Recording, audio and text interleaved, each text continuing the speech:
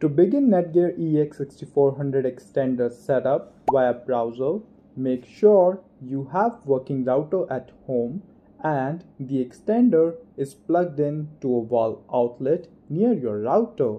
Now you will need a computer or cell phone. So whichever device you have, kindly go to the Wi-Fi settings on it, and there in the Wi-Fi list you will find Netgear_EXT network name. Next, simply tap on that network. Once connected, the setup wizard window will pop up automatically.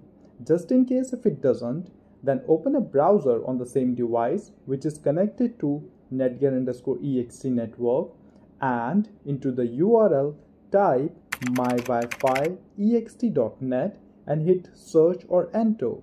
This will open the setup page. If not, then try 192.168.1.250 into the URL.